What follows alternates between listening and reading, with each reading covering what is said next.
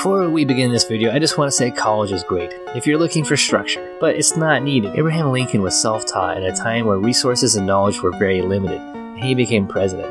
We now live in an era where all knowledge is free and easily accessible. Begs to question why. Why is college so expensive and limited, especially to areas in computer science? If you're watching this video, you're on a device that allows you to study and understand that field. There are very few colleges that offer up game development programs. I live in Oregon, I'm married, work full-time, and am very limited to my server. Talking about my bedroom. The nearest college for me in game development is DigiPen, located in Washington State. If I did go to college, DigiPen would be my hands-down #1 choice. And if you're in college and you're watching this video, you're most likely in some computer science program, not anything specific to game development. As well, most likely teaching yourself on the side how to use Unity or Unreal Engine, maybe even Game Maker Studio.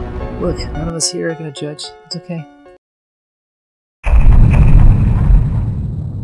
I like to get up at 4 AM for a couple of reasons. 1, my mind is blank with no distractions of the previous day.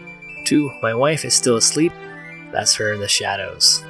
So you know, headphones are a must. And then I begin to work full-time till 7 AM. I used to write out a schedule for the day, but I stopped doing that once the work became habit. Udemy is the one place I use for online education. The courses there are always on sale and you can get them for a lifetime, so they never expire. Before we go any further, I'd like to say that I'm not affiliated with them in any way. Nobody's paying me to say anything.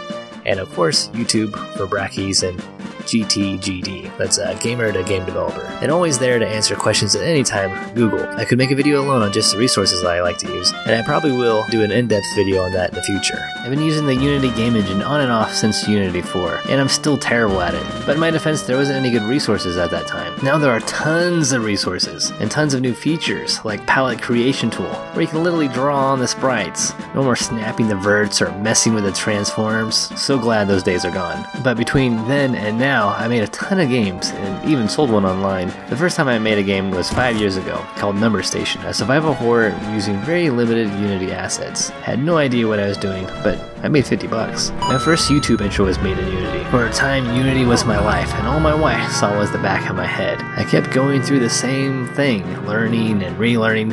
Let me tell you, game development can be an endless journey, but that's why I love it. I exercise for 2 reasons. 1, weak bones run in my family at older ages, and exercise can increase bone density. 2, the better shape you're in, the easier it is for your body to move oxygen to your brain. And that's a pretty useful thing in game development. Well, most of the time. I decided to make this game dev vlog because I love YouTube and I love game development.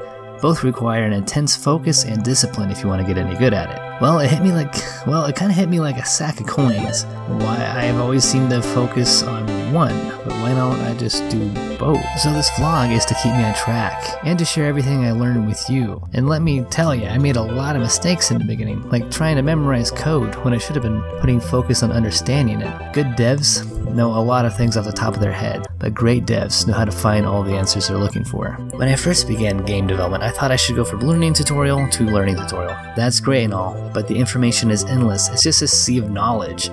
I found that once I understood how Unity works and how C# works, it's best to make a GDD, a game design document, and know what kind of game you want to make. And then look up courses or tutorials on how to make those style of games. In each course or tutorial you'll watch, you'll probably be adding a new iteration or feature or concept to your game, because it's most likely that one tutorial or course is not going to have all the concepts you want to add to your game or features. I only recommend this, of course, once you've built up a foundation and understanding of Unity and how Unity works. The Unity site has plenty to get anyone started. The game I'm working on now is an RPG Castlevania style game. I'm taking these 3 courses here to get those concepts down. I was also lucky enough to find a bunch of sprites dirt cheap off of Humble Bundle. And if you're wondering what a GDD looks like, they come in many shapes and forms. Sometimes they're just drawings or just like Word documents. This is one I made from Photoshop, and this is a concept RPG where it was both turn-based and had live action fights.